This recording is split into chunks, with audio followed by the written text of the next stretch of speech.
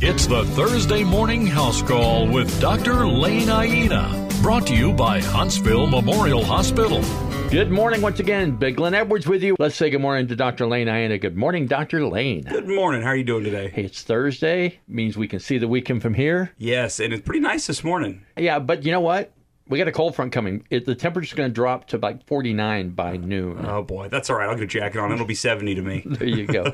Okay, so you and I were talking off air, and we always do. What are we going to be talking about? And you wanted to mention something that not necessarily is medical. However, it could be if a patient gives you some information like you had happen this week. Yeah, so this week, 2 different patients of mine were unfortunately scammed, hacked, kind of different situations in both, out of money in one case and out of personal information in the other through their computers. And while this isn't about physical health, this is more about mental health, your online health, if you will, your financial health. One of the patients was unfortunately scammed out of a very, very large sum of money. So I wanted to talk to our listeners today about some things they can do to keep safe. And I'm going to give you your first ever homework from the radio. If this sounds obvious to you, that's great. It very well might. Your homework is to reach out to someone that maybe this wouldn't be so obvious to and talk to them about it. I think that a lot of this stuff is very easy to avoid if you're familiar with it. If you're not familiar with some of these scams, they're very enticing. I'm not going to lie, they're very enticing. One of them I got an email for just a few weeks ago, and this is the first one we're going to talk about. This came to my email address. They will label themselves as Norton, for example, or McAfee as an antivirus software, and they will say, hey, your Norton antivirus is about to expire. If you don't call this number, then we're going to charge $585 to your card. Well, you think to yourself, I'm not a member of Norton antivirus, so the unsuspecting person calls the number through one of various scams. They end up scamming you out of money. That money's gone. It seems like you did the right thing because at the end of it, you still don't have Norton antivirus, and that's that. Your money's gone. That person may not even know they were scammed. Sometimes when they have someone on the hook like that, they will go for a bigger sum, and people can lose tens of thousands of dollars through this. So one good rule of thumb is if the email doesn't have the Norton antivirus header on it, it's probably a scam. And that's the thing. We all have been part of subscription services. When we get these emails, they look very good, right? The ones from the scam artists, while they're getting better, often don't look as good. They will have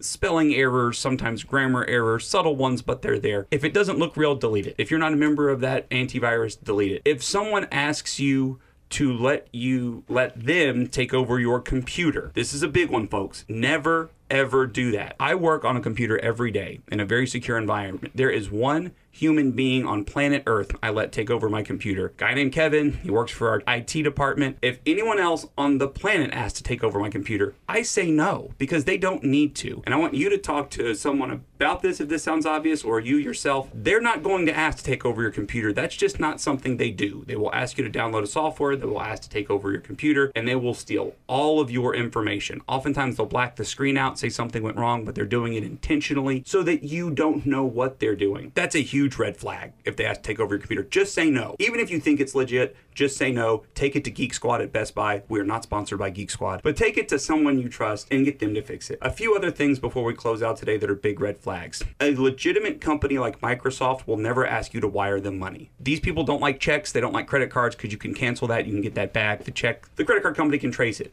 If someone asks you to wire them money, don't do it. That is fake. They are trying to rip you off. This is another big one. If they ask you to pay in gift cards, that is a huge scam. Hang up immediately. Report them if you can. But folks, again, this is not directly with your heart health, your brain health, but boy, talk about your mental health. You or someone you love, someone you want to talk to today, we can really help protect people with this information. So get out there, let's keep Huntsville safe, and let's get this information out there so that we don't get scammed again. Exactly. Speak to somebody that you trust. Yes, absolutely. Call your kids or call someone else if you have any questions. Just call a friend and say, does this sound legit? And often a third party on the outside can say, no, that does not sound legit. All right. Well, again, not medical, but medical from a psychological point of view. There is Dr. Lane Aina with this week's Thursday Morning House Call, brought to you by Huntsville Memorial Hospital. Let's keep Huntsville healthy.